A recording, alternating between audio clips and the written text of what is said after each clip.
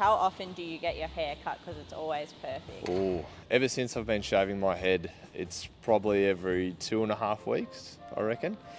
When I first, got the sharp sort of skin fade with the buzz cut on top, the boys said the hairline was tattooed on. So, it's every 2.5 weeks at the moment. How many party pies could you put away in one sitting? How many party pies? I don't know, a dozen probably. Yeah. It's not too shabby. Paddy says, what do you bench press?